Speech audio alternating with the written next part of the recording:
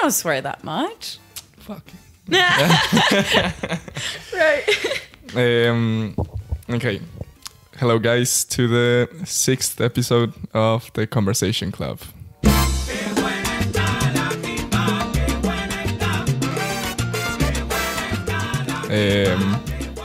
Today we have Zosia or Sofia That's correct. Bolisega. Bolisega. Yeah, but that's close enough. The pronunciation in Polish is always really hard. I don't know why I expected the intro music to just like burst Pop in in. my headphones. I was like, because I always vibe to the music so much. I think it was such a good choice. And yeah, I just really, really like it. But I'm missing it now, but I'm going to, re-listen again and a vibe then. Yeah, I struggle with the intro, like to find a song, because you need to I tried to find like something that has no copyright license or something. Oh, so yeah. when I found that, I actually really liked it. And hopefully no one comes out of nowhere and be like, you know what, that's mine. Yeah. You should pay me for that.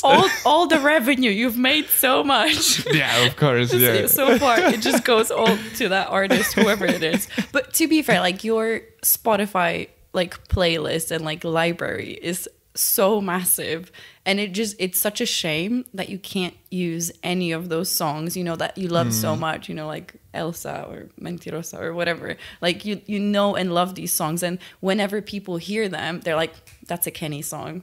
You know what I mean? Yeah, like the music part was something that I was really counting on, but of course, like the whole copyright thing, it's just a struggle. I think Spotify is like starting to promote podcasts that you can put music from, like music from Spotify or something like that. Yeah. Well, they should. I guess, like their basic platform or, like the foundation is music. So it would make sense that if an artist agrees for the music to be put on the platform, that other creators, aka podcast creators, can use that music as well. Yeah, of course. The problem is you get attached only to Spotify, because if you try to put it on YouTube or you try to put it on iTunes, in the podcast platform in Google or whatever, they will not allow that, because maybe they don't have like the license to have the different artists. Okay, I get that. But hey, Spotify is the superior platform anyway. So yeah. Hot take. It is, but like Joe Rogan, apparently since he got like the how do you call it, the sponsorship or like the attachment to Spotify. Is he sponsored by Spotify? Like now all of his content goes to Spotify, and since he moved, I think his numbers have decreased quite a bit, because also still, Spotify. I think it's still the number one podcast on the platform. Oh, right? yeah, of course it is. But like him, I think for him was a little bit of a step back, because you don't have platforms like YouTube which specialize in videos. So if when he tries to upload videos to Spotify, I try to watch a few, and it's just weird. Like to watch a podcast video in Spotify, it's just like, I think it's not really well. Like that. I think right now it's just for Joe Rogan. I think it's called Vodcasts. Oh. Yeah. To be fair, this is such a smart direction that they're going into. Yeah, I really like Spotify. Like, it makes sense. But right now, they're not really well established as YouTube with video platform. Yeah. So I think that's what they're struggling. And they went straight for Joe Rogan, I think. So I don't know if... Hopefully they will. But I think they're trying to monopolize, like, now the whole thing. Like Amazon and, like, start to diverse. I think every company, like, that's, like, their ultimate goal, which is, like, world domination. Like, they just want to be the one and only platform that there is. Yeah, of course. But, yeah. Oh, wait. I guess... my disclaimer here. I know we already digressed a little bit. However, some people already told me when I said that I'm coming on today, they were like, oh, are you leaving? Because apparently, like, some people think, the people that you've interviewed so far, they all left Sheffield. Yeah. So when I said, oh, I'm coming on, and they're like, oh my God, are you moving out? I was like, No, not yet.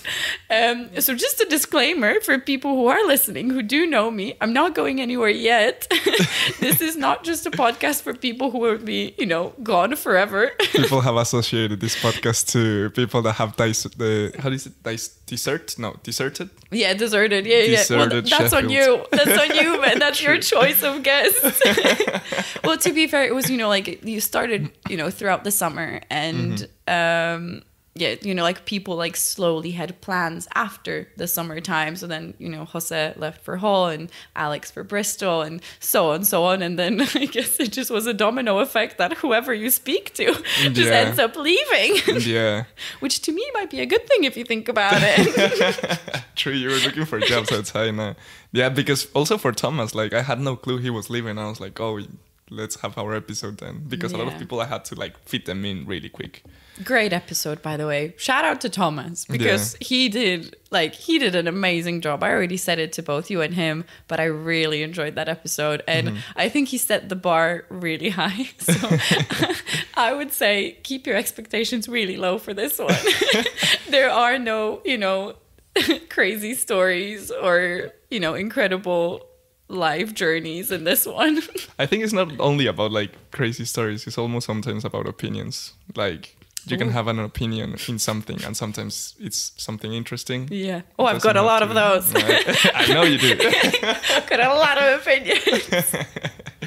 But yeah, shout out to Thomas, of course. If you're listening to this, I really hope he is. If you don't, if he's not, I'm going to be really offended. You motherfucker. Nah, I'm kidding. But I know that probably everyone who listens to you, like they know both of us or whatever. But if anyone else joins in, should we, say how we know each other? You know what? I wanted to start with that, but instead of like discussing how we met each other, what's the first memory? And I can start. I think I know the first memory quite clear. Go for it. So I remember we were. I was going to a game in King Edward's, and that was when my first year at volleyball. Okay. And I was going to we had like a game or something, and I got into the bus, and then I saw you going with someone else, and you had sweatpants, and like the my staple item, and the pink headphones, and you were like with someone else or something, and you got in. And I remember because I was like, I think I know her, but we've never talked or spoke ever. And then I went into the game and you were in there and you were like really close to Jordan. And I think that was the day when you told me while I was going outside, oh yeah, Kenneth, you're Rehopachi or something. I really like your surname. Yeah. And I was like, thank you. And I left. That was my first memory there. Oh my gosh. I actually don't remember that at all. Well, no, I remember asking for your surname because I was so intrigued because I've never seen, because you have like an abbreviation on your Facebook. And I was like, what is that? I've never seen anything like it. Like, I know there are a lot of international students, but this is new. So I Googled it. I Googled like English to Spanish or Spanish to English. Like, how do you pronounce that? And it came up with RJP. Yeah. And I was like, huh?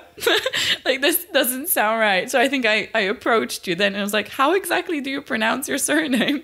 And I was off. I was way off. Yeah. So I changed that like to RJP because at least in Mexico, like when I try to say my name or my surname, they always struggle with it. So I just left like one difficult part. Just Kenneth and RJP, it's RJP. And if I told them like, oh, Kenneth Rehopachi, usually in Mexico, they never wrote my name correctly.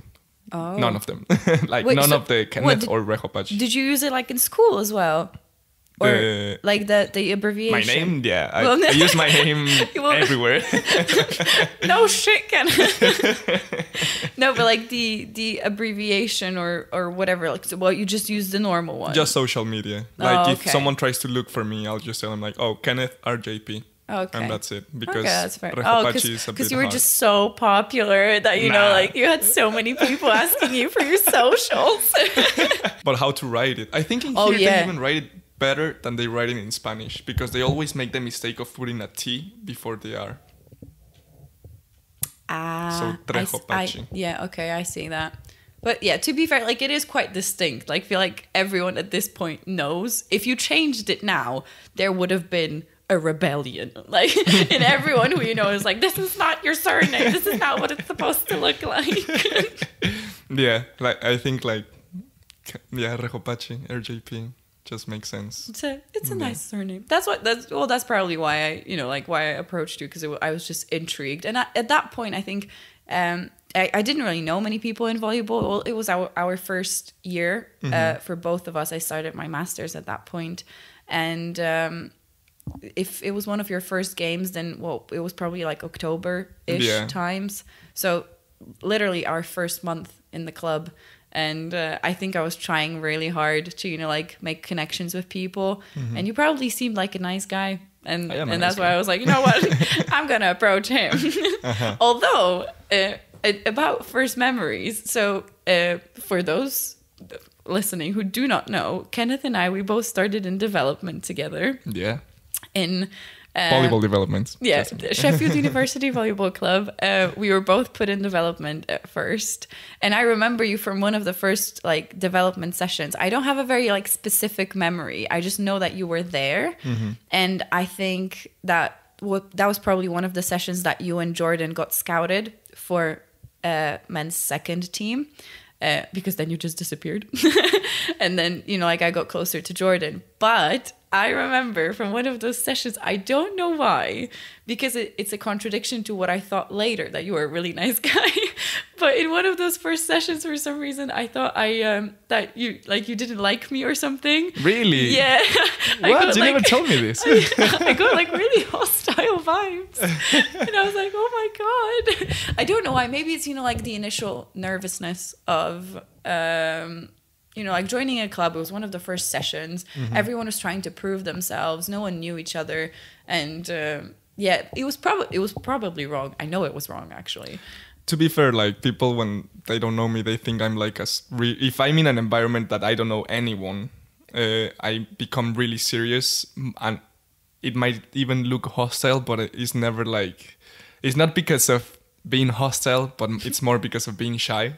Aww. That I just try like to stay really serious throughout the a little whole bit thing. Like distant, I'd say, even though like you're not really, because you're very approachable. It's just like maybe you don't seem like you are. I never initiate, like I never start a conversation. I think at least like in groups in a place that I'm new to, I never start a conversation, but not because I don't want to know people, because I don't like the awkwardness of me approaching someone, kind of. But you're such an open guy, though. Like I feel like anyone who you do approach, like they love to have a chat with you, because you don't just talk about like the weather or whatever. You always come up with the weirdest questions and like very like insightful opinions. So I don't get why like you don't make the first step. I don't know. I think I might be like a bit shy at the beginning. Then. Like if the walls I start talking, come then crumbling down. Then I never stop. Yeah. Hence the podcast. It's like the ultimate platform to never let you shut up. Yeah, true. It's a monopoly here. I can speak as much as I want. We love it. We absolutely love it. Yeah, but like initially that was my first kind of. What do you call it? Impression? Impression, thank you. That was my first impression that, like maybe he doesn't like me very much. And then, like you and Jordan got moved up. And then, to be fair, like in our first year, we didn't really have a very good like contact. Like I saw you at games, and I think we might have had a couple of chats, but I don't remember when we started like to actually hang out. Like the first time that I'm like, maybe like Jordan's birthday. Well, as you can say, we have like a big history. Like we've known each other for a while now. Yeah. Like it's been ages. Yeah. Like 2-3 years. Well, this is our fourth year running. Yeah. It's crazy. Shit. Yeah. it's time to cut this thing. It's been too long. This is why the podcast. This is where I never see you again. Probably. This prompts me to leave Sheffield. Okay, so that was the introduction of how we met. Oh, yeah. Yeah. I am a very talkative person, so I'm just gonna digress That's a fine. lot. So Yeah, that's I really okay. hope this doesn't turn into like one of those really, really long episodes, but it might. Nah, that's fine. That's fine. So here comes the first question. Oh my gosh. I know. So, what do you think of? I'm bringing something super complex. What do you think of The the current global socioeconomic- economy? So, I don't know. Well, thank you. It was the episode. That's our time, people. Thank you for coming. I think we like some. You grew up in Poland, of course, and you've told me Yes. like you grew up like in kind of like a religious environment. To a degree, yes. To a degree. Me, I think like to a really high degree. Okay. I think so. Well, So- I like if we compare, then we might have actually grown up in the same degree. But let's see. Yeah, like at least with me, like my whole family, almost like like aunts, cousins, Yeah. grandpa, they are all Christian, evangelistic Christian. Kind of thing. I think so. I grew up like that. I don't know with you if it's the same. Well, it's the same that my entire family is religious. Mm-hmm. It's a different branch of Christianity. So I'm Catholic, born Okay. and raised. And I think like people say like baptized Catholic. I don't know what that like. I think like other There's branches. a lot of branches. Yeah, I think other now. branches also like baptize people and Yeah. stuff like that. But yeah, Catholic and my entire family also Catholic. I actually cannot name a single person who wouldn't like. I know that there are people who like are not as religious or are questioning, but I cannot name a single person in my family who wouldn't identify as Catholic. Really? Yeah. Like do you usually like do all of them follow like the would you call it religion by like The like step by step kind of thing, like the general steps? I think it changes quite a lot. I think when I was younger, we used to be very on the ball with these things. Like I don't know, do you call it a service or a mass? Yeah. Every Sunday, right? Pardon me. So every Sunday, mass or we would go to the service in the morning. It's usually like an hour thing. My mom would like teach us to like pray in the evenings. It was a very short prayer, but still, pray in the evenings. Like we would go to confession. I think this is something that you guys don't have, right? Yeah, no confession. Oh my God, it's a take it directly to traumatizing God. event.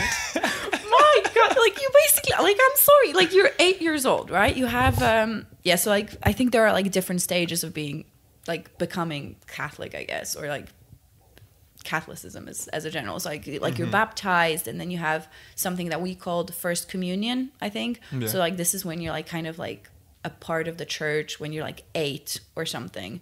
And then after that, you're allowed to confess your sins, which is like, even when you say it, it sounds so serious. And when you're little, like you're so, I guess I've never confessed, but like when they say like, oh yeah, you need to ask for I don't know, for something like for forgiveness or something. When you're little, you're like, what am I going to say sorry about? And then you like start to say sorry about everything. Right? Like Well, it's I just guess so, but yeah. like what can you do when you're like 7 or 8? Like there's only like small little bits that you actually like would be considered quote unquote wrong. But like you're a child, like for example, I would, like when I was 4 or 5, I used to like steal from my brother's piggy bank because like he was getting like his like weekly allowance or something, and I wouldn't get any because I was 4, which makes sense. And I would go to his piggy bank and literally like steal his money, which is like objectively wrong, but. I was 4, so I'm not gonna like be 8 and like go to an old guy in a dress and be like, 4 years ago I stole a bunch of money. It just doesn't make any sense. Yeah. So like from the age of 8, I think you're like allowed to confess, which is a very like and they do prompt you to do it. So I would do it when I was younger. I was a little bit more like into the whole idea of church. I guess it's because like my family was really into it. So I really did believe that, you know, like everything that I'm doing, like I'm going to mass, I'm praying and I'm confessing, that it will make me a good person and it will make me, like, it will get me to heaven, I guess. So I would confess every month. Really? Yeah, because I did, like that's what they tell you, like you should confess like once a month or at least twice a year. At least twice. That's what's in our holy book. I don't even know, like, like I think general it's a rules testament kind or of whatever. thing. Yeah, that like you should confess at least twice a year. And you know, I would go and say, oh, like I lied. It's like, oh yeah, well you're 8, like children lie. Yeah. Big deal. But it's, you know, like, but like right now I'm like, oh, like those were so silly. But to think about it, that I was 8 or 9 and I would go and I would be so stressed and I would tell this completely strange, like this stranger, right? Stranger in a dress, everything that I've done and like the, you know, like the personal details from my life. Yeah, fair enough. Like I didn't have much going on, but still, it's weird now that I think about it. Like, is it like asking for forgiveness kind of thing? Like, Kind of. To that guy. Not to that guy. So I think the way that they explain it is like he's kind of like the middleman, right? Like he's kind of, so you speak to him and he speaks to the man upstairs, which is just... I wonder what they do. Like, do they follow their guts or do they actually like, do they read the Bible and then be like, oh, then this is the answer kind of thing? Like, where do they get the rules of like, I'm actually speaking to God right now? Well, this is the big problem that I have with my religion. I never know how to say it like correctly, but I think other branches of Christianity, they can be a lot more flexible in terms of, you know, like how you approach that, let's say, conversation or whatever. Like you can use your own words or whatever. With Catholicism, it's very much like following the exact words. You've got, you know, those almost like rhymes that you use all the time. Like you learn it all by heart, right? So like I would go... So you probably heard it in movies a lot. Like you go into that like place where you confess and you start with, forgive me, Father, for I have sinned. Yeah. Right? Like, and like you've got basically, you need to learn so much because every single part of your participation in church, there's like, yeah, there's like paragraphs of phrases that you should know. Like a script, more basically, or less. yeah. And this is kind of like, so with other religions, I know people kind of treat it more like as a conversation with God, right? Or whatever is out there. And with my religion is very much, you need to follow that script or you're not being a true Catholic. At least that's how I interpret it now. So yeah, like when I was 8, that was the first communion. When you're 16 or whatever, you go through confirmation, I think it's called. That's another one. Then when you're like a little bit older, like you enter the church as an adult, and then you've got, you know, like your marriage is one of those, like, I think they're called sacraments. So yeah, it's definitely, yeah, just to kind of go back to, yeah, it was a pretty religious environment. My parents, I'm pretty sure they still go to church every Sunday, or they try to.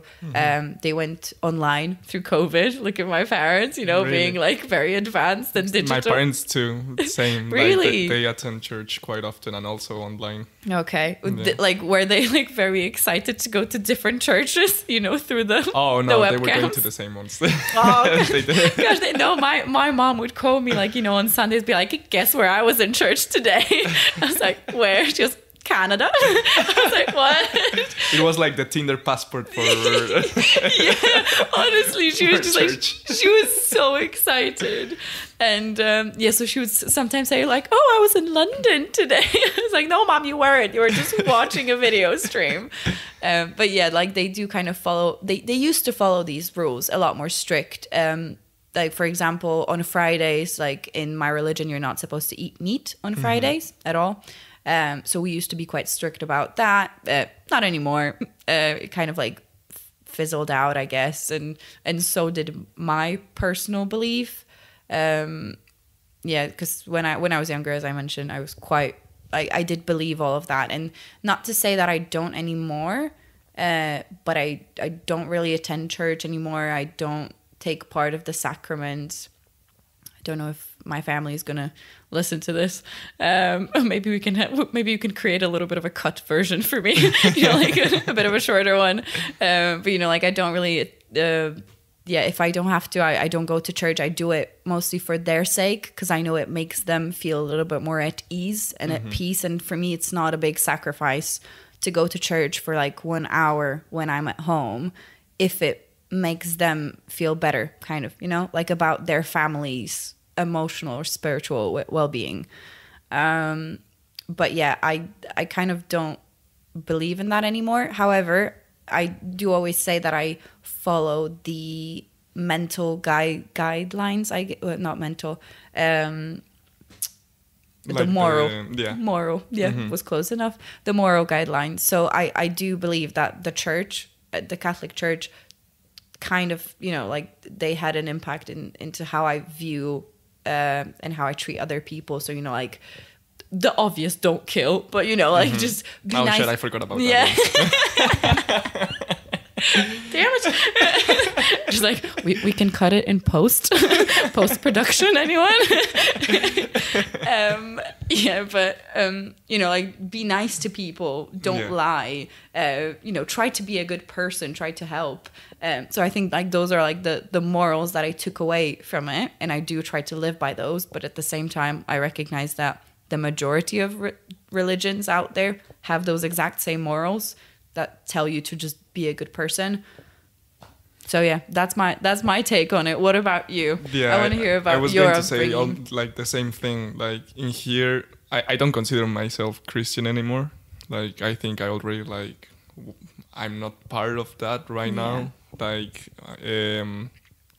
I think the thing is, like you were saying, like sometimes I do stuff just so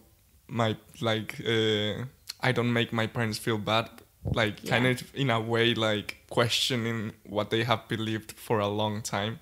Because when I think about it, it's like, imagine if someone comes and you have believed in this thing for years and years and years, which they really don't get involved with other people's lives. That's why like I kind of like I respect that about them. Like they believe and they are themselves and they are nice and that's it, but they don't try like to get into other people's lives and be like, you need to believe anyone. This. Yeah. But I started like to extrapolate out of like the Christian life and like the beliefs. I'm not saying that I don't believe in something after death. I think I'm in a bit of like... I still believe there's something more. I think there would... It's like agnostic theist and agnostic atheist. Yeah, I think your housemate mentioned that like last time, and I think I do relate a lot to that. That like I want to believe there's something more. I just don't know what it is. So I would rather question the religions which are established right now rather than just subscribe to one of them completely. And I think it's a formal way of saying I don't know. Don't know the answer. Pretty much, yeah. But yeah, I was thinking like something you believe in, and I go there and I like start to questioning all of their, like imagine so this is like a bit harsh. Like imagine if you think there's something after life and you have believed that maybe that's so much that if someone comes and tells you like there's actually nothing, like that moment, that existential crisis, right? And something that like it's devastating. Like it must be. Yeah. So, no, I get that, and I relate that you kind of do it for like someone else in a way, but like yes, but it's all connected. So like you do it for your parents, but by doing that, like your parents are at ease, and if your parents are at ease, you feel better with yourself, and you feel like you're not disappointing them in a way. And is like, are you trying to have those conversations like outside of your family? Yes. And like that's kind of what matters, like with people who are willing to have those conversations about religion. Like you can always have that chat and acknowledge that not everyone agrees. But with family, it's such a sensitive topic, especially if they are quite religious. And more because it's not like you go and dislike them. You like your family. You really love your family and everything. I think the least, and even with your friends, the least you want to do is to actually like harm them, make them feel bad and things like that. And I think like if I go and just tell them what you believe is not true, like not like that, but probably a little bit more sensitive from my part. It might not be true. It'll just be like an awkward thing to tell them, because also like like the fact of involving death is like the people you've known that they are dead right now, they're probably not in heaven, they're probably just like in the ground. Yeah. And it sounds harsh, like it's something harsh, and you don't want to have that conversation. No, at of least course me. not, because it just means that like once you die, you just disappear into nothingness, and that's it. Like that's you done. Like your conscious and subconscious thoughts, like your entire mind, your entire personality just disappears. So yeah, it's a comforting thought to think that there is something beyond, and there might be. Mm-hmm. We don't know, but you know, from like let's say like a biological sense, like point of view, or like medical, however you want to say it, like there was, I might be completely wrong, but you know, like if your brain is dead, then that's it. There's no activity there. Yeah. So there's no way of proving that there is actually something out there, and it's daunting. Yeah. There will come a day when you're like, you know, you're here, like you are aware of your body slowly getting like older and older, and you know, like you slowly destroying it, whatever. But you know, like still in your head, you're like, yeah, but I'm me, right? Like I'm just myself. Like I still have my mind, I still have my thoughts, and then one day that might be gone. Yeah. It's the thing. Like there's nothing after. The thing is that we don't know. So. Jesus, that's a heavy topic. No, but I also want to know about, you know, because I said that I was quite involved with the church when I was younger. Mm-hmm. What about yourself? Like when you grew up in that environment, were you ever really engaged in it? Or when did you realize basically that you're not really, that you don't believe it? I think I started to like just do whatever my parents were doing at the beginning. So it was more like a following up rather than I never got the question, do you actually believe this? You know? They just assumed. Like, yeah, I think everyone assumes that you just do, even when you're little, when you don't have like the actual like mental, I wouldn't say ability, like be able to take that decision of actually believing in something.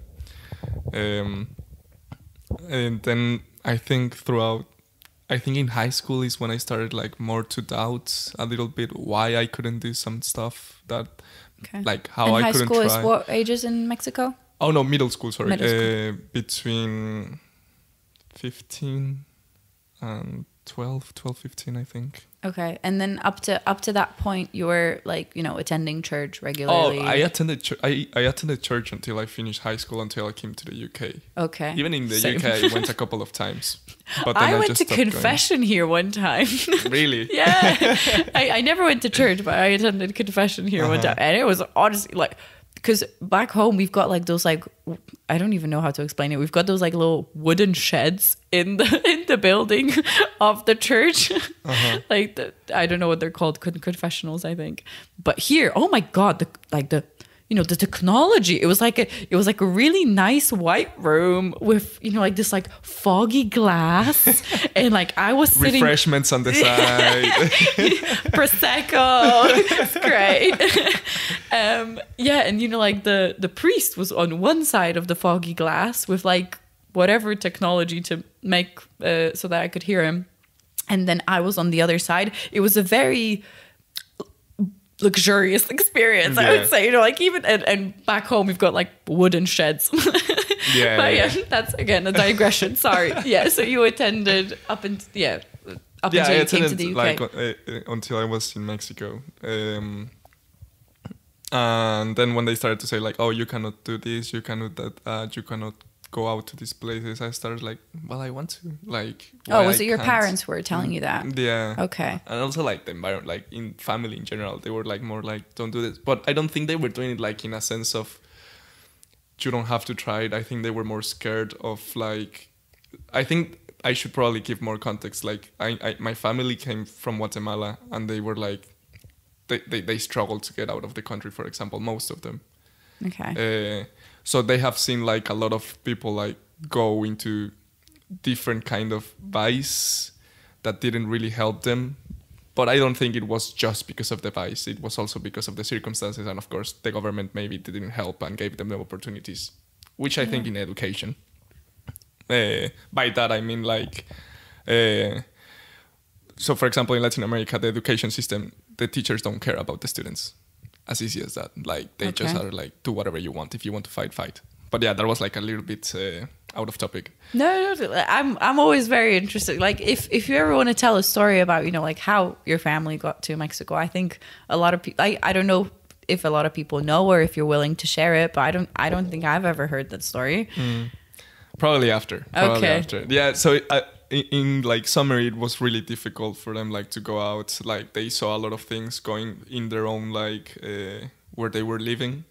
So they were scared because if I tried something and I got into the vice kind of the thing, they thought like the vice would be the one that would like make me go down in a wrong path. That's how they would call it, you know, like I don't know, if I tried alcohol, I'll become like an alcoholic and just be around the streets asking for money. It's just gonna take over your life. Right? Exactly. But was it when you came to the UK or was it before? Oh no, that was when, you know, when you start trying alcohol. Okay. And you're like, oh yeah, don't do this, don't do that, and like things related around alcohol. Then I think when I knew I didn't really was into like the whole religion stuff, probably second year of uni, I think, like completely. Just I gave up doubted on it. before. I was like a little. I did whatever I wanted to be honest. Yeah. Like I did a lot of stuff that I wasn't supposed to do. Come back to the story about the Foster's rum and tequila. Yeah, I downed that shit.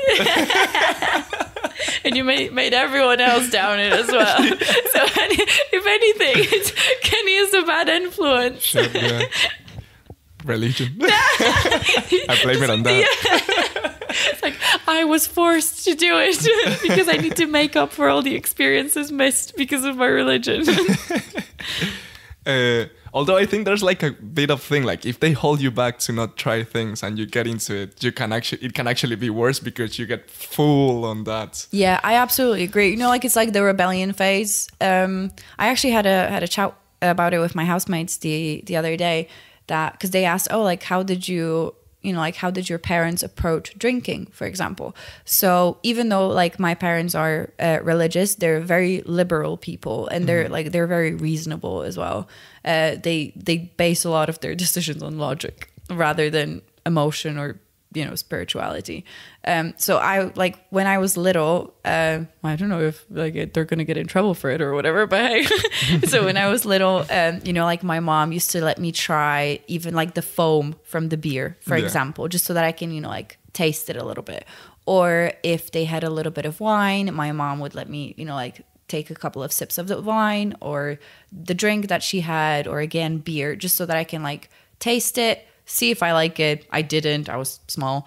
But you know, like they kind of like introduced me to alcohol as being normal, right? Like something that adults have because they can, because they want to, because it's allowed from time to time, right? So when I like entered, let's say my like teens, so like what should have been like my rebellious stage when, you know, I was supposed to like sneak out and start drinking or whatever. I never did that because like my parents introduced me to alcohol as, you know, like it's not something forbidden. It's something normal. If you want to have it, just tell us and we will, you know, like we will give you that opportunity to try it. Just let us know. So I never went through like that stage where I was, you know, like coming back home completely drunk and, you know, like sneaking out from my parents' house and just, you know, embarrassing myself basically. I know a lot of people go through it, but just that was my experience with it. Yeah, I think it's when you see like a sign saying do not touch this, yeah, you have it's the all the forbidden temptation fruit. to just touch it. And I think it happens with whatever is like completely forbidden. Okay. Like if something is in some cases, of course, like not talking about the whole thing, but when someone tells you don't do this, don't do that, is like more like it happens to me, I think, quite often. I don't know if that's good or not, but I think it's just curiosity to a degree. Yeah, but it's somehow like, I don't know if it will sound weird, but I'll put an example. Like not inspires me, it makes me do it. So I was going to jump off a waterfall, and I was not going to do it like for 10 minutes, and then Ron, my girlfriend, said like, "Hey, don't do it, come down." And I was like, "Oh shit, I'm jumping I'll now." show her now. Literally 2 minutes after, I was like. So actually, we owe it all to Ron. Nice. Shout out to Ron. But yeah, then like second year of uni, I started like to know that I was not really into like the whole thing. In conclusion, for me right now is like, don't be an asshole. Yeah, that's pretty like much, what right? I tried to follow. Just like be a nice person, and do you need to put a label on it?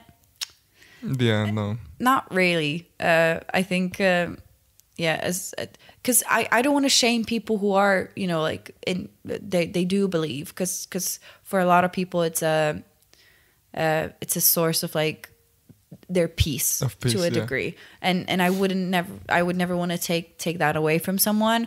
But as long as like someone can have like a reasonable discussion about why they believe what they believe, and if they accept other people's opinion, that's pretty much everything that matters, right? Yeah, like if you don't get involved in other people's life. Yeah. If you just, and there's this thing that they say like, lead by example.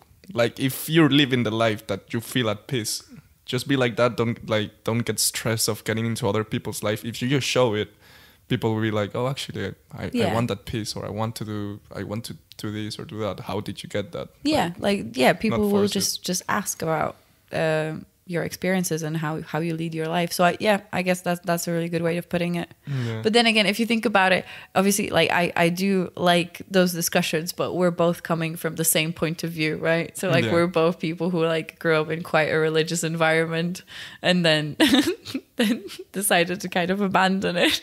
So I wish we kind of had like a third person, someone who's still like religious or something, and someone who would like tell us, oh, actually, like your point of view is questionable or something, right? Because we're just gonna agree with each other, which I love. I love being right, but I'm not always right. The problem is finding the person that it's reasonable to have these types of conversation. It comes again to saying like, what you believe in is the fact of saying like might not be true, and maybe there's nothing after death. I think that's why, at least with me, that's when I realized that was like the thing that I think scared me most, kind of thing, like where I'm like, oh shit, there's probably like nothing after, and like like that feeling of like, now I know this might be a little bit controversial for some time, like to grasp it and actually talk about it.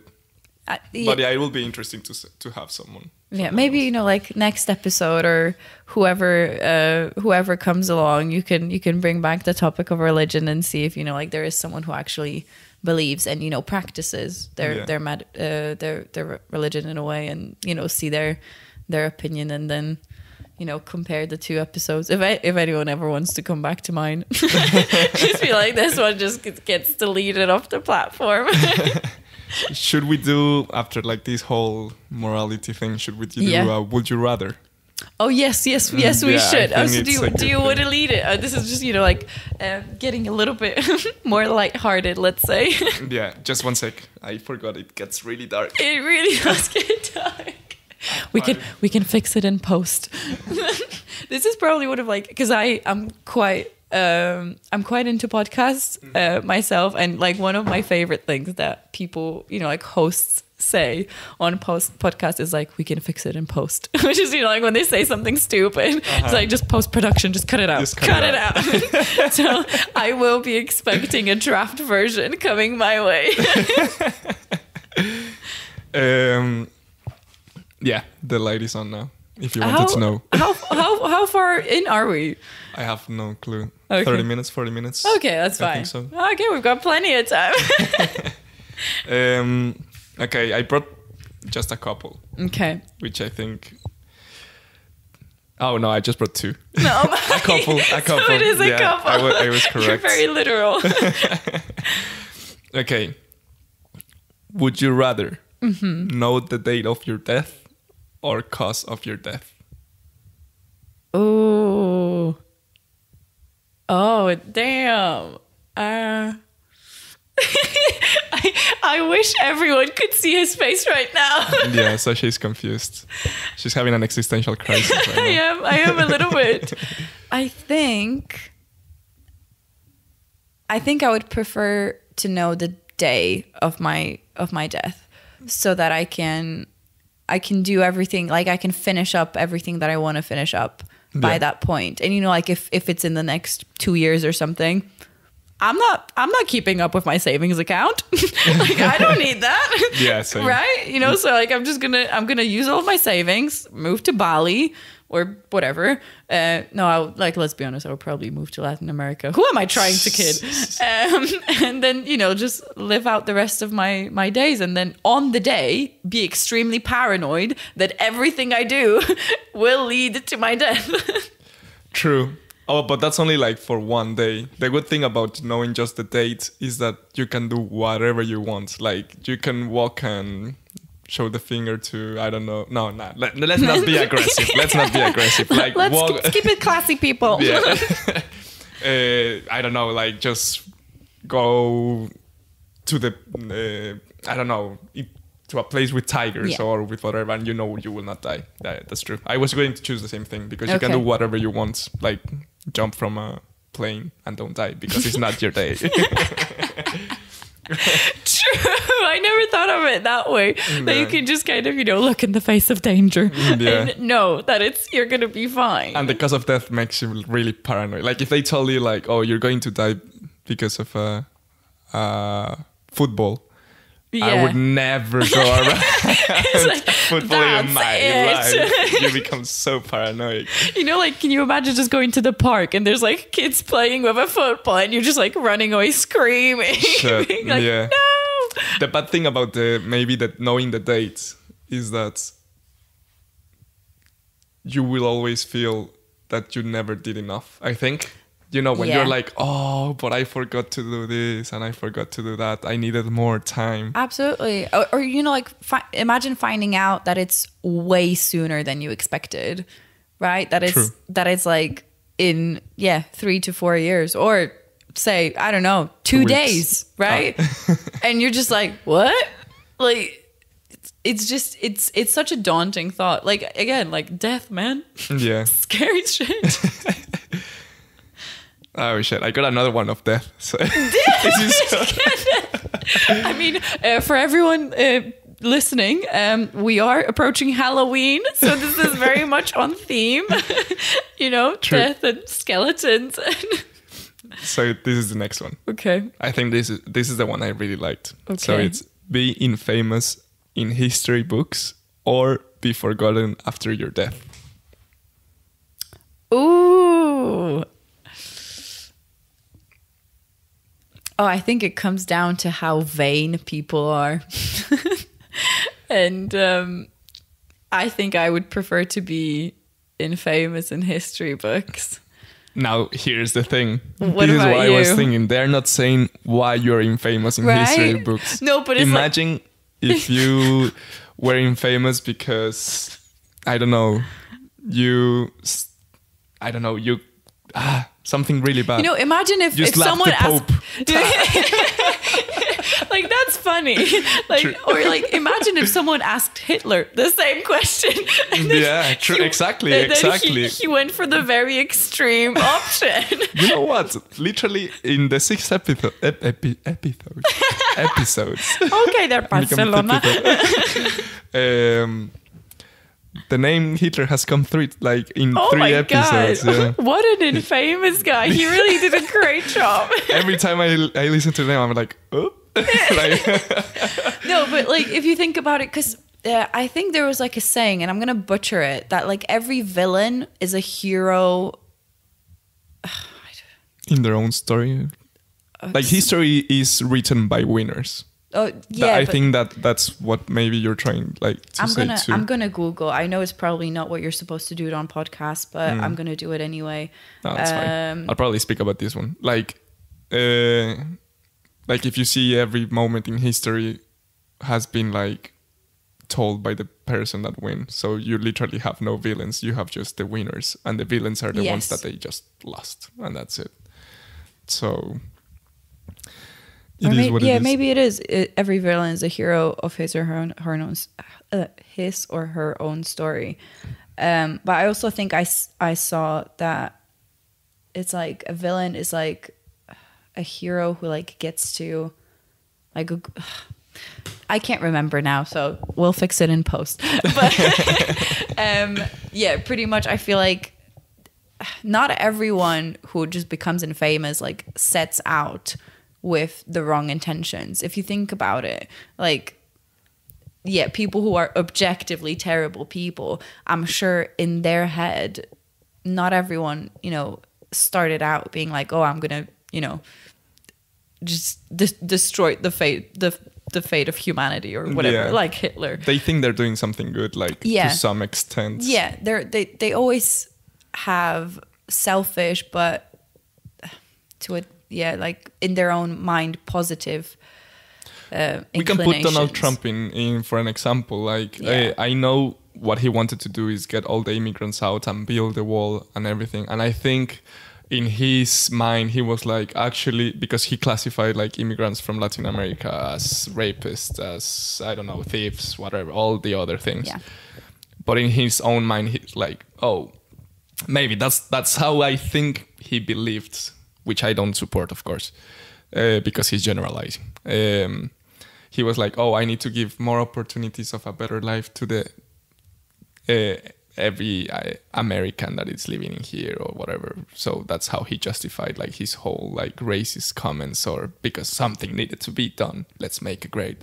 no, how is it? Let's make America great again. Yeah. So I guess like you're... about that. So I guess that's like what you're saying, like in their own mind, they're like the heroes of the story. Yeah. I think that's true. So and here's a question. When do you think you can acknowledge that you're actually the villain? Like I could be a villain right now and I don't know. And I think like I'm doing things correctly, but actually I'm just fucking everything up. I think maybe when you can see that like your actions actually have like a negative impact on a large amount of people, not even a large amount of people, like just on anyone. Like if you set out to do something good and then suddenly something bad comes out of it, then but then like would I classify that as a villain? Not really. This is a very tricky question. It is a tricky question. What would you like out of those two? Would you prefer to be forgotten or the infamous person? I think I thought it in a less complex way. Like I was like, oh, if I become infamous, I don't know why I'm becoming famous for. If they don't remember me, it's because I can do whatever I want. Again, coming up with like you really want to do it all, don't you? Like imagine if no one is going to remember you, you can do whatever you want, and the moment you die, that's it. Like you will not. Although, but when you die, if you go to history, would you really care?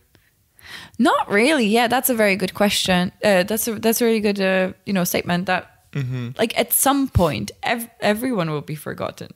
Yeah. Like if we look like way ahead of us, and I think like every single year, I think people are being forgotten from history books. Of course, because there's there's more history to write, and so actually, I.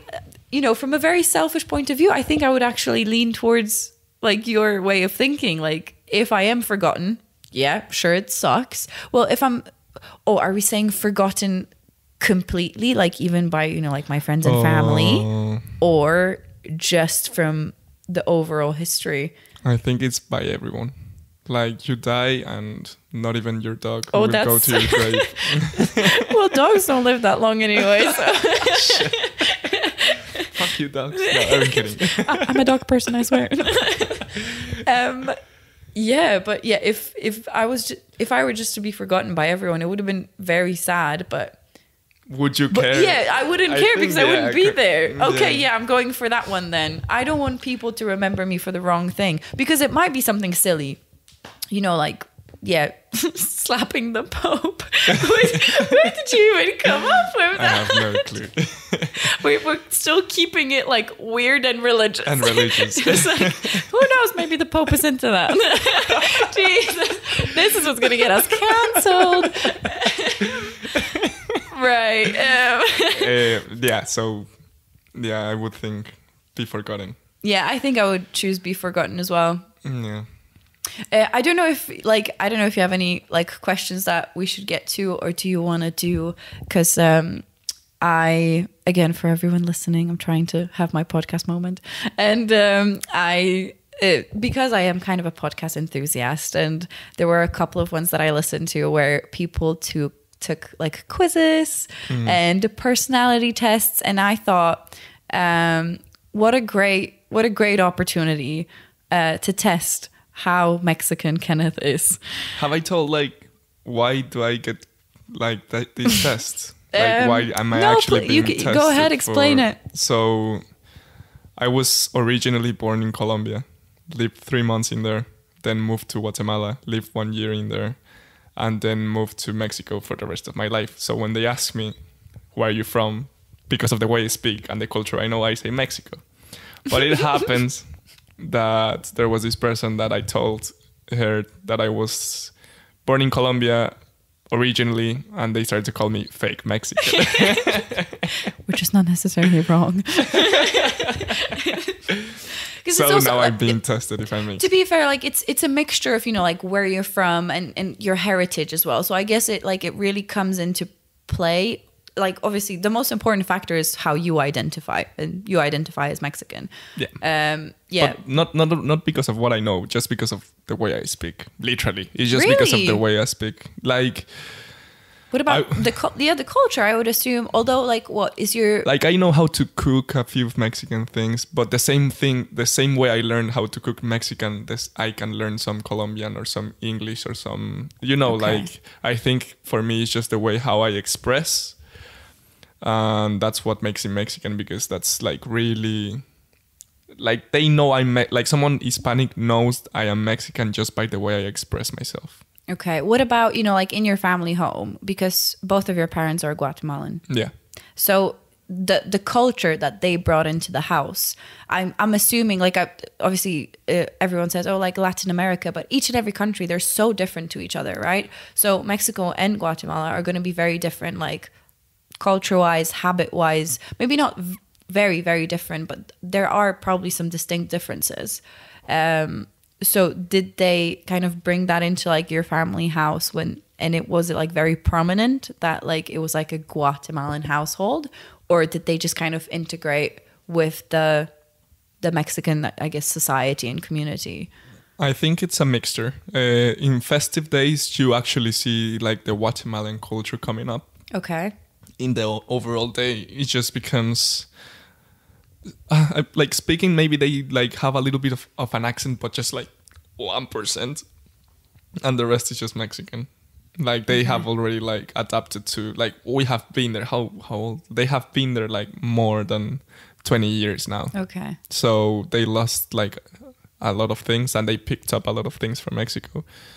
So yeah, like for them now that they, for example, if they crave food, they crave Mexican food, like tacos, which Same. is the instead of like something from Guatemala, maybe. Okay. Just when it's festive, they bring like Guatemalan food, like to cook. If we do have time, I would love to talk about the Day of the Dead, which is coming up, right? Oh yeah, we can talk about that. Like, Yeah. it's not that. Well, I don't know. Yeah, this is where the fake Mexican part, I think it will come up, Okay. because I don't think I'm really involved in that. I know like the basic stuff that I should know. So what, you don't celebrate it? Like, No. First of all, tell us how you celebrate it, because I personally don't know. I think it's kind of like a party kind of thing, and great makeup, absolutely great.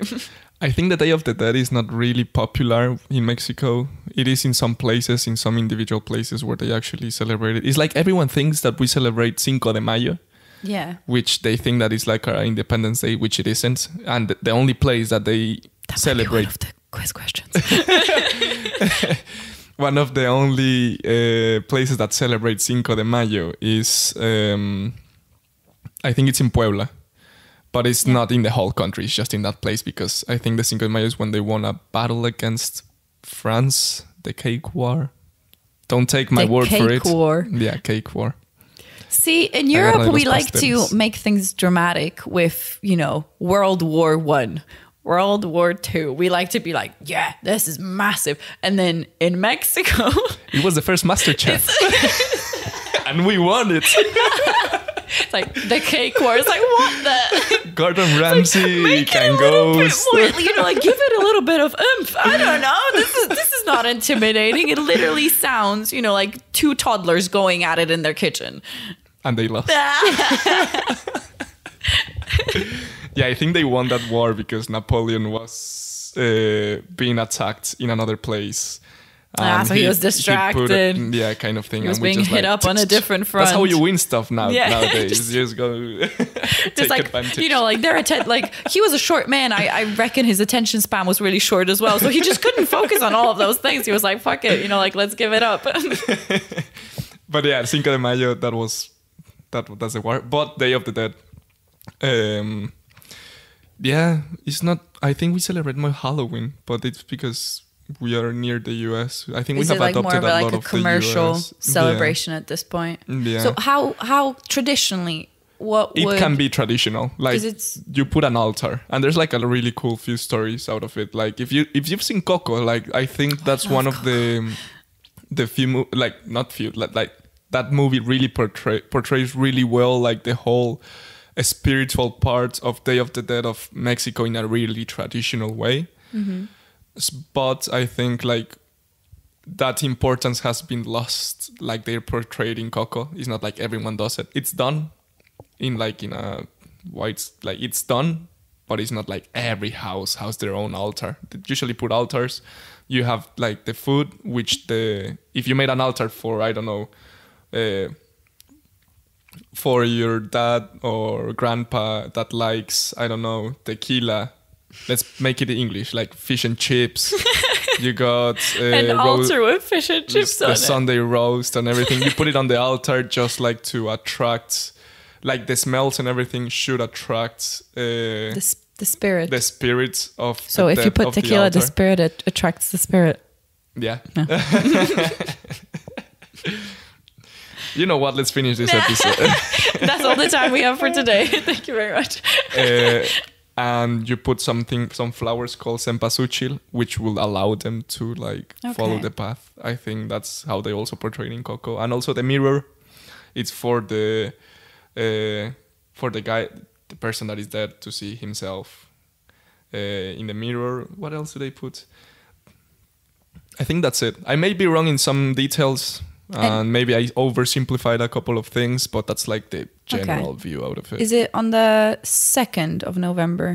Dia de los Muertos. I'm pretty sure the first one is for the adults and the second is for the kids. Oh, I didn't know there was a split. One. I thought it was the. I think it is. I at least that's how I remember they told me. Also, there was like this story, like this theory. Like, of course, I think it's not true, and I have not tried it. I will not try it. Like, if you put the goop of your eye, how do you call it? Like if you put your dog's goop into yours, you would be able to see the death coming to the altar. Yeah. It's a lie. No, I'm kidding. I haven't tried it. I wonder how many people actually have tried it. Probably a couple, for sure. Yeah. But that's like not theory, but just like those legends. There's a whole story behind it. I completely skipped the whole story, but I just remembered that there's one so much thing. going into it. It's like we ended on a goop. Yeah. I think it was because the when the dog starts to bark, like on the Day of the Dead, usually like the dogs will bark and they don't know to who. And until you put... There was a dog in Coco. Exactly. If you put... And the dog can see the death. Yeah. Without anything else. That's where it comes from. Shit, nice. I really do like that movie. It's a beautifully made movie. We should probably rewatch it on Halloween or Dia de los Muertos. I don't care. But it's, to whoever Like, if anyone hasn't seen it already, it's great. Yeah, good recommendation. And it's they portrayed really well. Yeah, and it's probably more informative than Kenneth over here. Yeah, for sure. 100%. Right, but because it all comes down to whether you are truly a Mexican. So let me pull out my laptop, and obviously the technical difficulties can be removed in post. If I don't know an answer, I'll just start to sing the Mexican national anthem. Do you know it, all of it? No, not all. Oh my god, that's so Important embarrassing. Right, so I will have to read the answers to you, I think. So please forgive my pronunciation of the Spanish words, all right? I don't know if any of the questions are like very basic, like, oh, have you ever been hit with a chancla? Because that's very stereotypical and probably not true. I have. Oh, you have. for anyone wondering. Right. Question number 1, then. Let's get into it. Who is the current president of Mexico? And I guess we can do it 2 ways. I can read you all the answers, or you can tell me the answer now and you'll get an extra point. Let's get the listeners involved. Oh, okay. Say the answers. Okay. And they can guess, and then I'll guess. Okay. So it's Vicente Fox, Felipe Calderón, Enrique Nieto. Yeah, Enrique Peña Nieto. Oh. The middle one is me, I swear. Oh my God. Andrés Manuel López Obrador. So my answer is El Peje, Andrés Manuel López Obrador. Oh my God. This is a very Latin name as well. It doesn't show me the correct answer, by the way. It will just show you the overall percentage of how Mexican you are. Okay. Yeah. Okay. Here we go. What is the truth behind Cinco de Mayo? It is a celebration in defeating U.S. forces. Option B, Mexican Independence Day. C, Mexican military victory in defeating the larger French forces at the Battle of Puebla. That I wonder. Yeah. And D, Mexican victory in defeating British Army occupied forces. C. Okay. I cannot say the whole thing. Okay, this is a picture round. So I'm just gonna pass you the laptop. It's a picture of a very Latin-looking man asking who that is. Okay. Kenneth is gonna put the picture on. I'll describe the guy. He makes a lot of drugs, or he used to. Oh. From Mexico. Oh. Yeah. I didn't know that. Everyone knows him. Damn, I was like, who is that? Okay. Your musical preference. Oh, my answer for that question is El Chapo Guzman. Oh, okay, nice. Yeah, your musical preference. I feel like I'm going like in and out of sound all the time, so oh well. Fix it in post. The first one, Banda, Tejano, Luis Miguel, Beyonce. Music what? Your musical preference.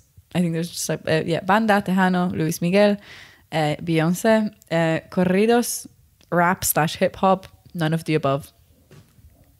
Luis Miguel. Of course you were going to choose Luis Miguel. Your Christmas dinner. Option A, tamales. Option B, ham. Option C, roast. And option D, birria or borrego. Oh, none of the above. There is no answer like that. You've made tamales before. It has to be tamales. Oh, yeah, but not my favorite food, I think. Like, I guess it's like culturally. Like you need to. I'll choose tamales just because I need to be the non-fake Mexican. You will be the fake Mexican no matter what the percentage is. Right. What is molcajete? Mm-hmm. Okay. The first option is a plate, mug, stove, refrigerator, or stone tool. Okay, so it's a stone tool. It's where they traditionally make like avocado, like smashed, like the guacamole. Oh, or that's where you crush for like different spices, right? Spices, make sauces in there. It's really traditional. Oh, okay. Do you have that in your house? Yeah, I think my mom does. Oh, okay. I saw all of those like in like, I don't know, cooking shows and stuff, but I never actually owned them because everyone just buys their spices with like a pre-made grinder. yeah. Probably it's like, you know, like when you buy those vintage stuff, like a vinyl kind of thing, I think it's kind of the same. Okay. Yeah. Okay, makes sense. I think, well, this is not really a question. It just says, ¿Qué estás haciendo? What am I doing? And it's, well, the options are, or did I just, oh no, I didn't. The options are, what's your name? How are you? What are you doing? I have no idea. Where are you going? So I guess you just need to translate it, and that's going to tell them if you're a real Mexican. ¿Qué estás haciendo? I don't skip question. You just need to translate it into English. ¿Qué estás haciendo? What are you doing? Yeah, okay. How would a non-Mexican like fake Mexican? That's why we're taking this test. Imagine someone actually trying to prove that another one is like, someone faking that is actually Mexican and doesn't speak any Spanish. Ooh, how can you fake that though? Like being Mexican and not speaking any Spanish? I think you can. Like there's like a third generation or fourth generation maybe in the US that they say they're Mexican because of their family, because their family is Mexican, but they don't really speak Spanish. Okay. But I wouldn't call them fake Mexicans. But yeah. I'm not going to say anything. Right. Jenny Rivera died in December 2012. What was her nickname? Queen of Tejano, Diva de la Banda, La Reina de la Banda, La Reina de la Pacifica. I don't really know. La Reina de la Banda, the Queen of the Band. I don't know. They actually don't show the answer, so I don't know what let's see how. Okay, this is another one of those picture ones. So it says, who is this? And it's Grupo Montero, la original banda El Limón. Oh my God, this word is very difficult. I'll try to say them. I'm gonna have Kenny say it. So in the picture, usually the picture shows like a lot of men. A lot of Latin. Hugging each other. It's an orgy. All dressed the same. So they're asking which band is this. Grupo Montero, la original banda El Limón, la arrolladora banda El Limón, banda El Recodo. Do you know? I think no. Because usually these bands, like all of these bands have a lot of people. I will not remember. Good. This is supposed to be a challenging one. But I think it's this one. Okay. Which one did you? La arrolladora banda Limón. Okay. So the really difficult one. Your favorite telenovela or novela? Qué bonita amor. Por siempre mi amor. Como dice el dicho. Amorcito corazón. I don't watch novelas. What's a novela? I think como dice el dicho. Like what is it about? That show, yeah. It's really sad. Like, you know, it's like one of those things that you watch and they show you this problem and they over-escalate it and they just end in something really tragic. Oh, no. Yeah. I thought, you know, like novelas the saying are says usually... kind of thing. That's the translation of the thing. Like, you know, when someone tells you a saying like, don't do this because da-da-da-da-da. Yeah. And usually they try to... It's like proving what the say says. Right. Okay. That's so... I usually thought, you know, like they are supposed to be a little bit more like lighthearted, I guess. Kind of. But tragic. Okay. You know. so polar opposites then. Right. Which movie is a must in your collection?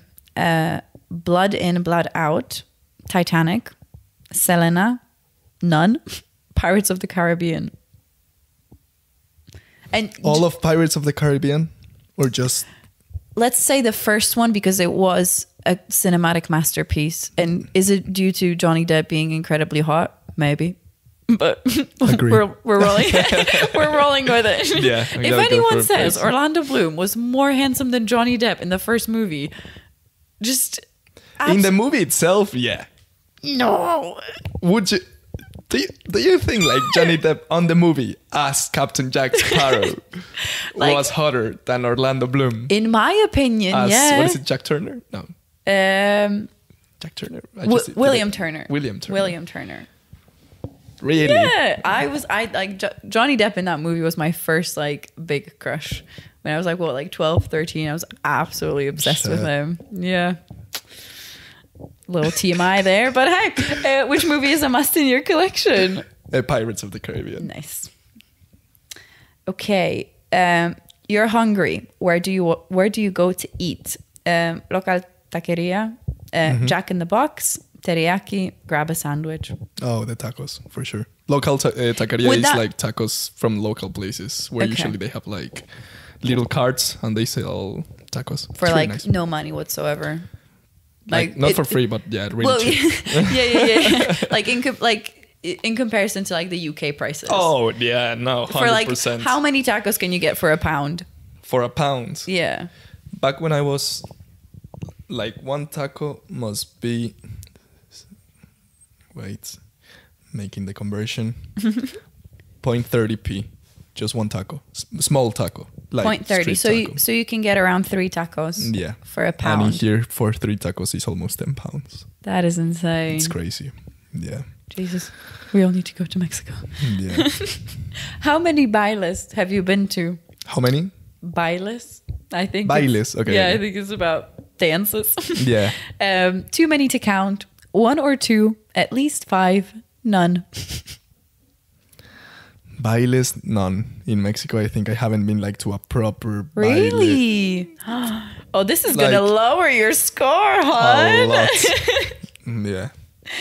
Okay, your dessert choice: tres leches, flan, vanilla cake, strawberry cheesecake, pan dulce or dulce, I don't know how you say it, and apple pie.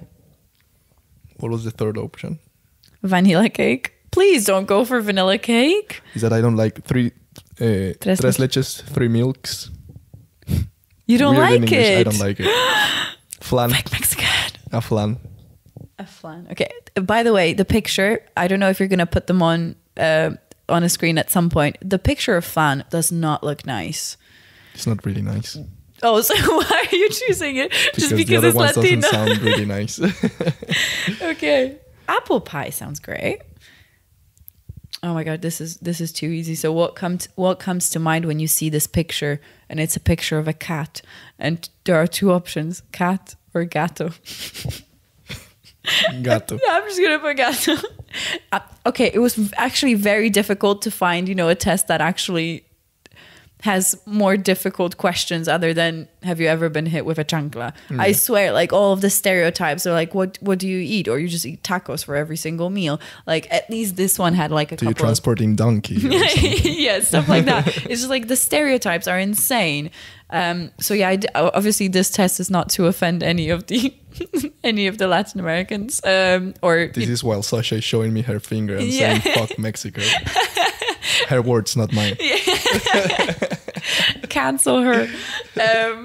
Yeah, but I don't want to offend anyone. That was the only quiz that I could actually find that wasn't Is too. that the results? Did I finish? No.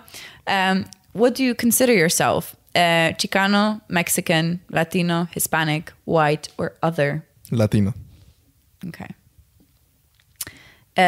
Who is Mexican? And the options are Mario Lopez, Esai Morales, Rosalind Sanchez, Luis Fonsi. What was the second option? Esai Morales, And the third? Rosalind Sanchez. I can show you the photos if those are going to help. The second one. Okay. You sure? Yeah, I think Mario Lopez is... No. Mario Lopez, I think he's from the US. Okay. Well, I'm selecting that answer. Your dance preference. Say this is where I knew I would get you. It's, cumbia, salsa, bachata, hip hop. Oh, this is a difficult word. Duranguense. Duranguense. Gens. Pasito Duranguense. Yeah. Or corridos. Cumbias, 100%. Ah, well, Listen to more cumbias. everyone saw that coming. Right. Who did Los Tucanes de Tijuana play homage to in a song? Sandra Avila Beltran, Selena, Jenny Rivera, Ana Gabriel. Oh shit! I thought it was going to be like Johnny Cash or something. What were the options again? It's Sandra Avila Beltran, Selena, Jenny Rivera, Ana Gabriel. Jenny Rivera. Okay, if you say so. Okay, very last question. What is Pico de Gallo? Pico de Gallo. And I think you do need to select a photo. Sorry for the 3 questions that had photos in them. Yeah. So yeah, I you'll chose probably see the the picture. first I'll put salad. the picture. Am I wrong? The one that is red. Yeah. Yeah, that's the pico de gallo. What is that? Tomato. Oh my god, you saw your score. Did you? No. How much? Fuck. That is such BS. It says 100% Mexican. Now no one can say I'm a fake Mexican. This is a legit test. You will be getting a certificate. Yeah. Hey, Bella. Hi. Do you want me to read the little description, or are you just fine with being 100% Mexican? What's the description? You love everything about your Mexican heritage. You attend every baile in town, which is clearly not true. When I said I attended none. And love to wear your cowboy boots. Cowboy boots? Yeah. You rush home to watch your favorite novela while enjoying your home-cooked carne asada and chile rellenos. Oh, I really like chile. You prefer flan to the typical store-bought chocolate cake and love the taste of horchata? Horchata. Yeah, my brother loves horchata. What is that? It's like milk, coconut, cinnamon. It's really nice. Okay. Never had that. There are coronas stored in your fridge, and no party is complete without the sound of corridos. I don't like Corona, and I don't listen to a lot of corridos. This test is a scam. Like literally, I Give chose us our money all back. the other stuff. Yeah. So bad. And your favorite banda blasting through the roof. You get angry when they play salsa music in a Mexican restaurant, and you are fluent in Spanish. Well, duh. You are an avid supporter of immigration reform and only go to Taco. Oh shit! Now it's getting political. This took a turn real quick. This is a massive 180. And only go to Taco Bell when you don't feel like cooking. You have pictures of the Holy Virgin on your wall and take your Catholic faith serious. So it didn't go away from religion. Honestly, this I'm episode sorry, has been religious as fuck. Right? But when I'm, when I'm actually reading it, like you are the opposite of everything I'm reading out. Yeah. You're not even Catholic. No I do meal. like my cowboy boots though. I don't have it. Like your Halloween costume it has to be a cowboy now. You have no meal is complete without some tapatio sauce. Tabasco. Tapatio. Tapatio, yeah. I don't know what's tapatio sauce.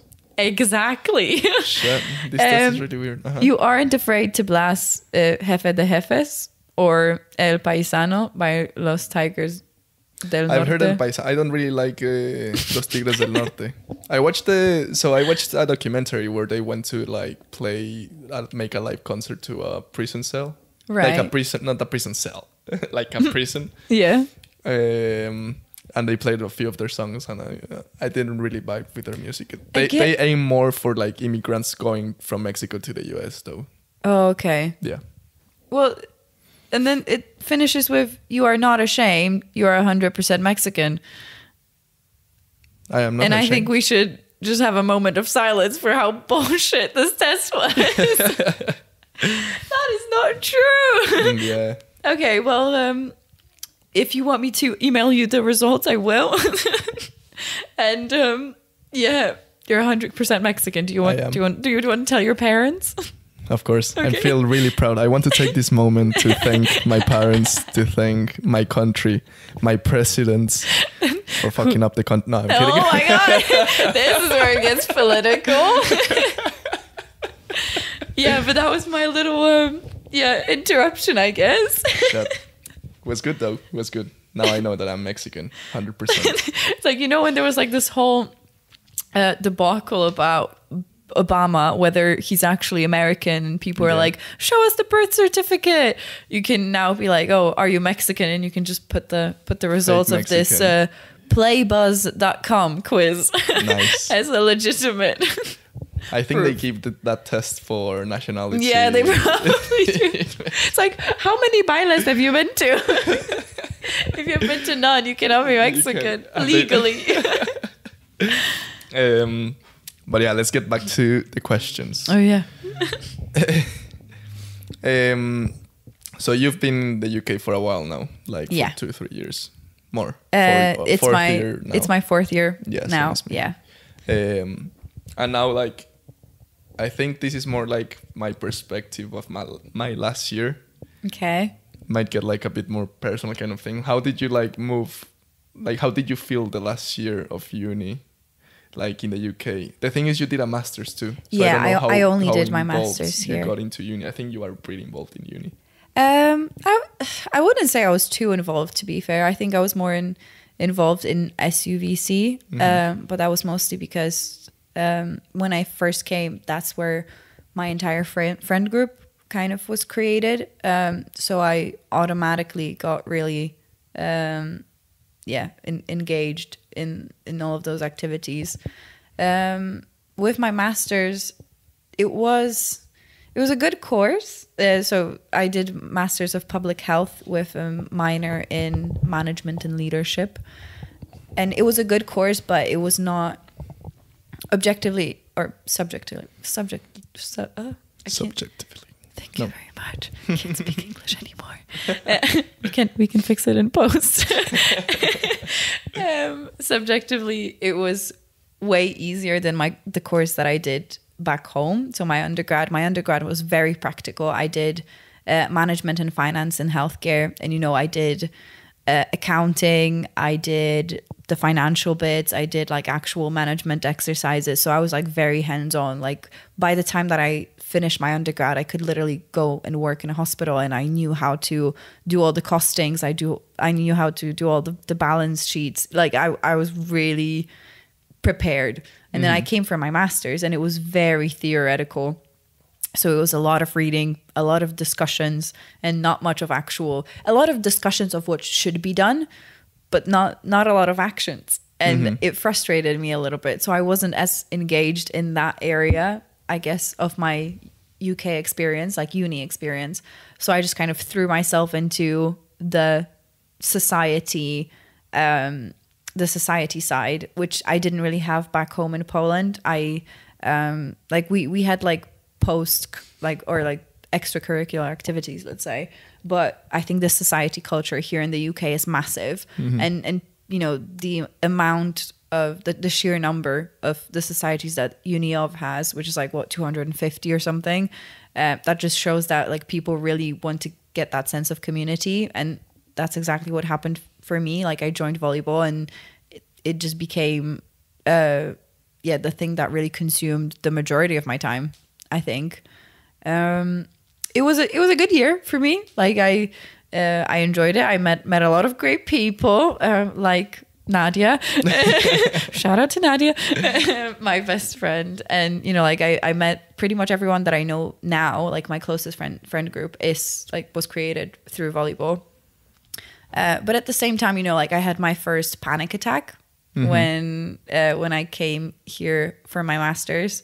And again, it was a little bit ironic because my course back home was harder than the one that I did here. And yet the stress and the pressure that I felt here for my master's was just too much for me to handle. So like during my first exam season here in the UK, I think I was back home for Christmas break, but I had my first ever panic attack, and I owe it all to University of Sheffield. I paid 10k for this. For this panic attack. Right? Yeah, I hate exams in here. Like they put too much pressure in just a 2-hour span, like where you need to remember everything, Absolutely. And it's not really divided throughout the semester either. Like you get like 50% here, 20% here, 30% here. It just like, at least from the majority of my modules, it was just like 100% exam or 100% presentation, or there was a bunch of essays. I think for like I had more or less 8 to 9 modules, or maybe I'm exaggerating. Let's say 7 or 8 modules each semester, and at least half of them were just essays for like 3,000 words. So I would end up, like basically writing enough words worth of a dissertation during one exam season. Yeah. Which is, it's ridiculous. So it was a very stressful experience. I'm really glad that I came to the UK though. I think, and I was really lucky with, like the Brexit and everything that I managed to do it before Brexit. And I still got to... Oh, because you have the two, like the residence status? Or yeah, I'm pre-settled right now. Yeah. And so, the European passport. Yeah, I have the European passport. So I'm good. Like I can... I could come into the country with no problem. I can live here, and I can now work here with no issues. And I still managed to get my loan. Thank you, Queen Elizabeth. My mom keeps telling everyone back home, by the way, that I am on a private scholarship given by Queen Elizabeth. So everyone in my hometown believes I am a very special child, when it's actually, pretty much everyone in the UK who gets that. Uh-huh. Don't break that, dream for me. Yeah. So, I was quite lucky. So I did really enjoy my experience, but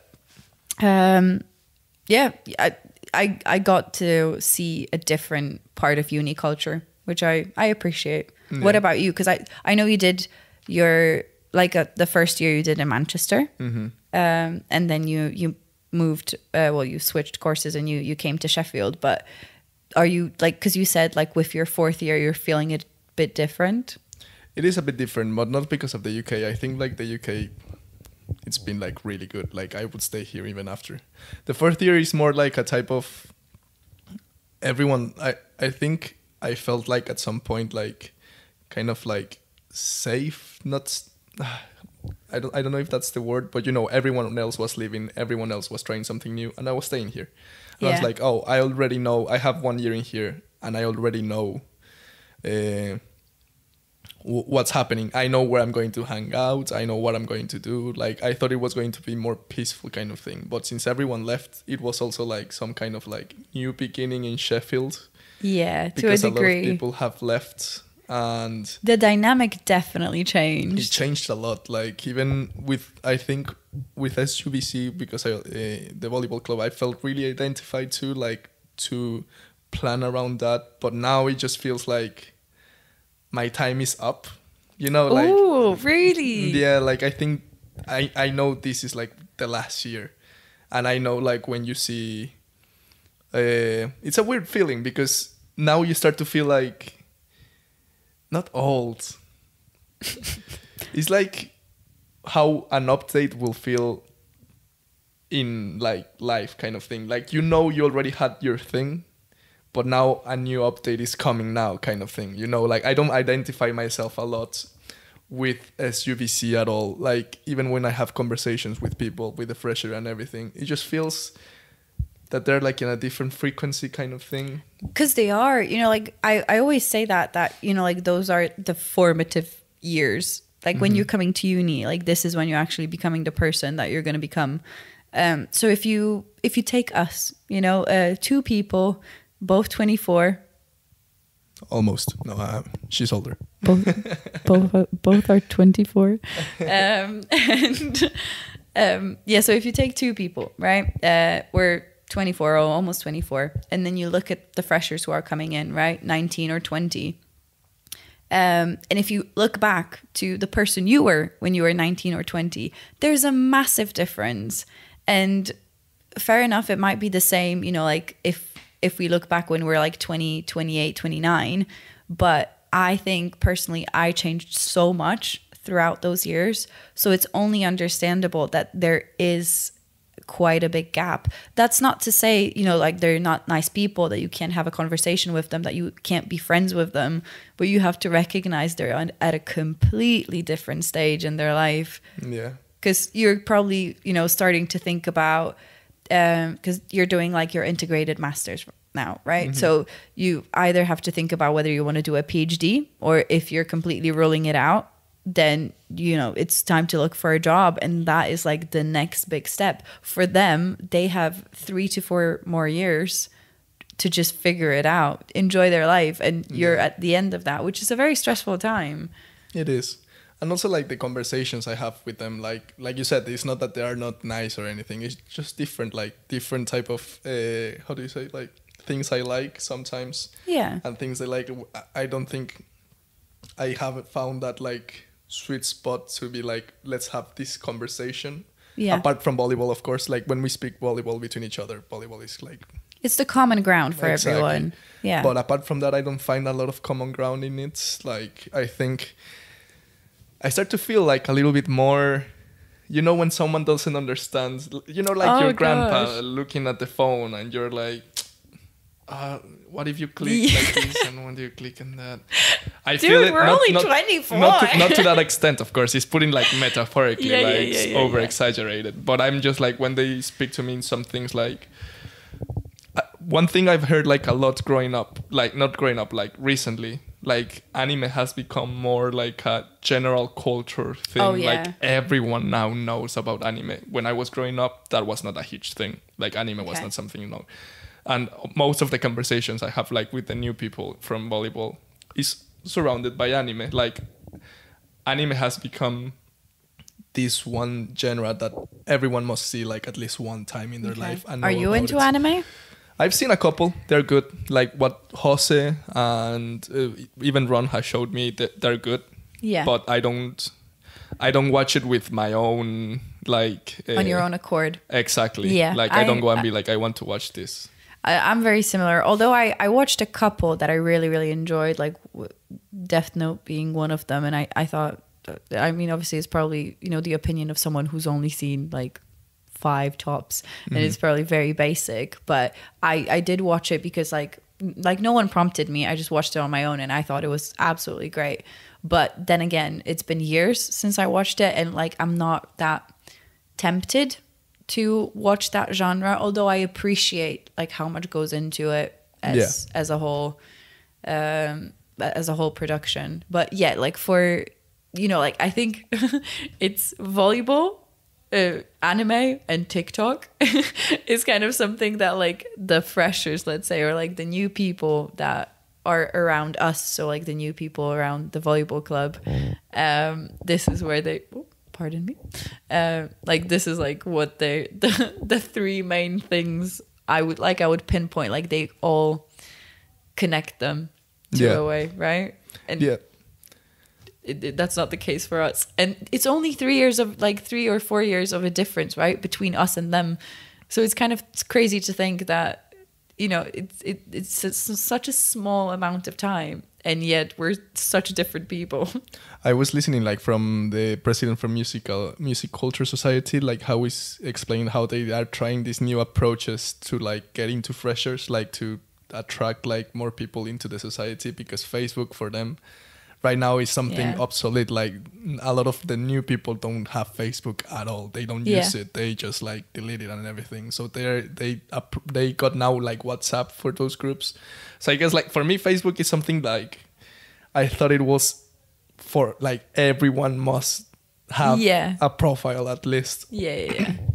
But I think right now it's becoming like this thing like people don't want to use. It always surprises me though. Like, so like how do you, I know like you can request to like, or like you can follow someone on Insta or request someone on Insta or whatever. But like, I don't know, for me, it's the first step has always been, let's like add them as a friend on Facebook. Right. And then I don't know, I know it's different in a lot of cultures. I know you've told me before that in Latin America, WhatsApp is much bigger than any other like form of communication. So like in Europe, and I think that's for the majority of European countries, it's Messenger. So I personally don't use Facebook anymore. I try to, you know, like stay off it completely. I just look at people's birthdays. I think this is the most useful feature Facebook has, that I can just check when people's birthdays are, and that's it. And then I just use Messenger. But then like I barely ever speak to people on Instagram or, God forbid, Snapchat. I'm sorry. When did Snapchat make a comeback? I know. This is something that like confuses me so much. I think it's very popular like now with the UK and the US, that like Snapchat is like the place where you chat. Like you use the chat option on Snapchat. I have never, like, I haven't used it in ages. I know. In ages. And this really shows our age, dude. Shit. So everyone is like sharing their friendships through Snapchat. Yeah. We're very old school. Can you imagine having a face-to-face conversation? Shit, I Cannot relate. Oh yeah, but how did we go? Oh, like that you're feeling a little bit more like out of place in your 4th year. Yeah, I think it's the first time that I was like, yeah, like this is the end, as dramatic as it sounds. But like, I don't know if my example is the best to put here, but you know, like I was thinking the same. Oh my God, you know, like I'm finishing my master's, everything is going to change. And, you know, I'm still here in Sheffield, which is not an ideal situation, but I'm still here in Sheffield. And, you know, like I continued to have like, let's say like a snippet of my life from uni and like the new beginning that I have. So I have like a full-time job now. But I still have my friendship group. I still attend, you know, like the volleyball events as much as I can or want to, which is, let's say, like the best of both worlds for now. But I think that will come to an end at some point, and it will be very strange. Yeah, of course. Like I like you're saying, like I think as we start to get out of like uni life, like the new like people that are coming to uni will start, like we said, like we stop being part of the uni like group. So like I know, like even if I stay in Sheffield, like in 1-2 years I'll just lose the connection with volleyball, I think, because right now, as it sounds, have you seen Too Hot to Handle? Yes. Yeah, so you know this will sound like a Lana like I don't feel a real connection. You know, we love reality TV. You know, when you talk with someone and it just flows, like every time you speak to someone, like with that person, and it just flows and flows and flows. I still haven't, you know, like the conversations I've had, sometimes I feel it's like really bumpy. Oh yeah, or like... But it can change. I'm not saying like it's their fault, but it's also like mine. Like I haven't found like the common ground that you're saying. Yeah, but it is a little bit harder to find that common ground because there are like generational differences. And I know like I don't necessarily agree with, you know, like putting those labels of like, oh, someone's a millennial, someone is a Gen Z or whatever. And, you know, like, oh, if you wear skinny jeans, you're a millennial. Or if you wear, you know, baggy jeans, you're Gen Z. And it's like, well, no, that's not necessarily the truth. But there are, you know, like differences in how we approach life, or like people a little bit older than us approach life, and how they do it. And I think it's like very positive in the grand scheme of things, because Gen Z is kind of thought to be, you know, like that generation to really change, kind of like, again, a very general view, but like to change society. So like those are the people who are going to fight for equality. Those are the people who are going to fight for human rights. You know, like those are the people who are going to make the real change that all of us talked about or like brought light to. So I think they do deserve the credit, but like we still need to recognize that we're not at the same, like there are differences. Pardon me, my parents are calling me. There are differences in how we view the world, and sometimes it's very difficult to get past these. Yeah, of course. But wouldn't you say, like, for older generations, like, you know, you have like the really, like, you know, conservative type of mindsets. Yeah. Well, hopefully we're not that. Hopefully, but that, like you said, you never know. You always think you're the hero of your story. Yeah, exactly. That's what I mean. You know, like we might think we're so progressive and so liberal right now, but you know, in 20 years, if we keep the views that we have at this point, so again, like let's say, oh, like we're very liberal, but we don't know what the overall views are, like what the movements are going to be in 20 years. So actually, maybe in 20 years, we will be like the the conservatives, because we don't know what's going to happen. We don't know what's going to be bad. I think that's like the key point. Like, for example, if in 10 years meat is forbidden for us to eat, we will be like, oh, but I have eaten meat for 20 years. Yeah. And that change might be like a bit awkward for us. And we will like try to stick to our own values because we grew up like that. I'm not saying like we should.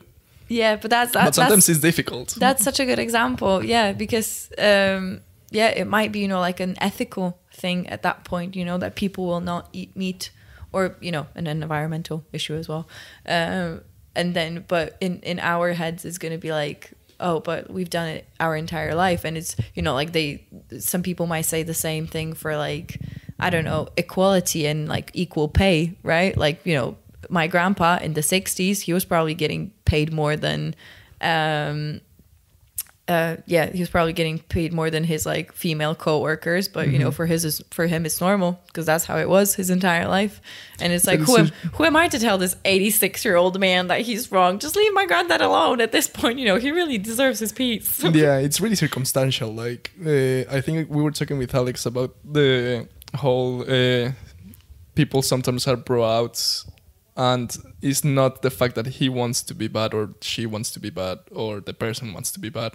It's just the circumstances that brought him to take those actions. So, like, we are, how do you say it? Like, we're brought up and the circumstances are the ones that made us. And sometimes, like, those type of changes. We are the product of our circumstances or something. Exactly. Or our environment. Like, we didn't choose to be I don't know, for eggs to be I don't know, tell me like one food.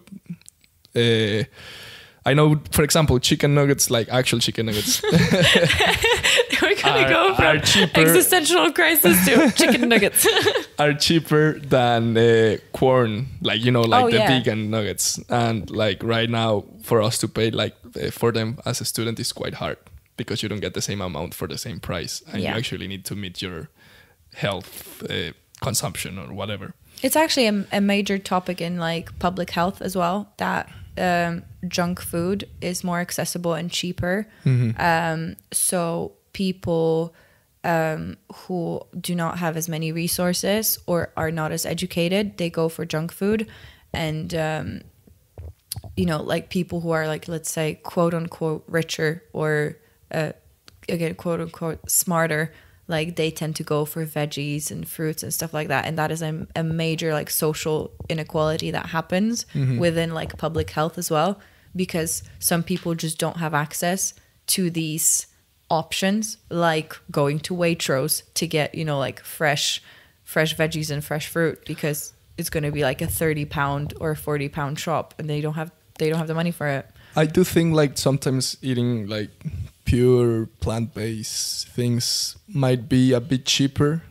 Just sometimes I don't really know, like, but I've seen like my expenses usually in the shop when I just buy like something that is not meat is cheaper, which I agree.